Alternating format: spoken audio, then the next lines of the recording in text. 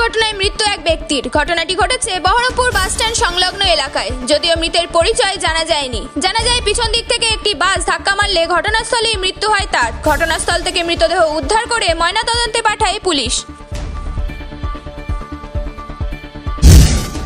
জাম পাড়তে গিয়ে গুরুতর আহত যুবকের নাম রমজান শেখ। মুর্শিদাবাদের জঙ্গিপুরের ঘটনা। জাম পাড়ার জন্য তিনতলা বাড়ির ছাদে ওঠেন তিনি। সেখান থেকে কোনো ক্রমে পড়ে যান। স্থানীয়রা উদ্ধার করে প্রথমে জঙ্গিপুর মহকুমা হাসপাতালে, পরে মুর্শিদাবাদ মেডিকেল কলেজ হাসপাতালে পাঠায়।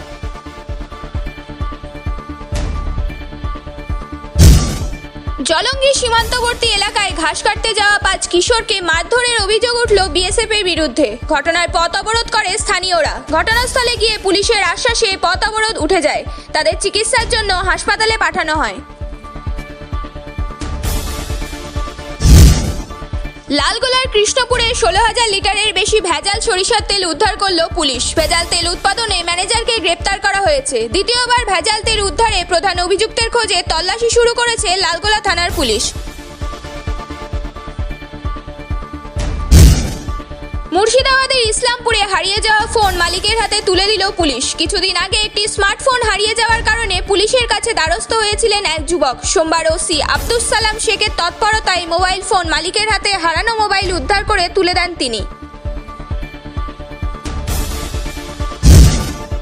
অপরদিকে রানীনগরে পদ্মা নদী থেকে এক অজ্ঞাত ব্যক্তির মৃতদেহ উদ্ধার করল পুলিশ। ভারত বাংলাদেশ সীমান্ত এলাকা পদ্মা নদীর চর। সেখান থেকে খবর পেয়ে অজ্ঞাত ব্যক্তির মৃতদেহ উদ্ধার করেন। কিভাবে ঘটল ঘটনা এবং মৃতদেহের পরিচয় জানার চেষ্টা চালাচ্ছে পুলিশ।